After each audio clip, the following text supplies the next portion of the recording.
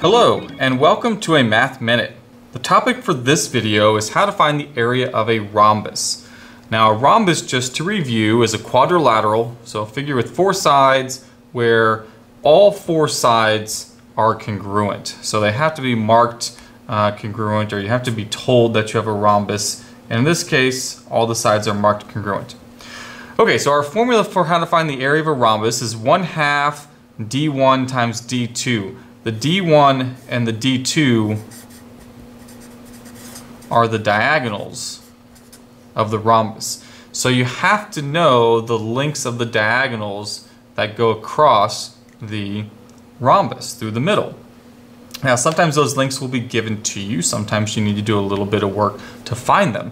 So this diagonal here, I don't have the whole length. I have part of the length. This part is 6, which means this part down here is 6. So one of our diagonals has a length of 12.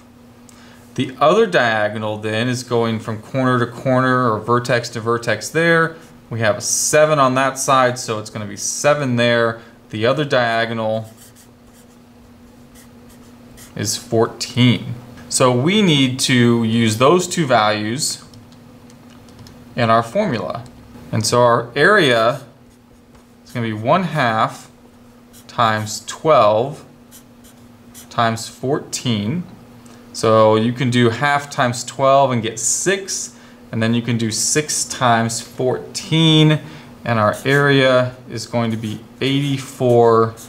And since I didn't put units here, you can leave the units off, or you can just simply write units squared. Might be the safer thing to do, to list units squared on that area.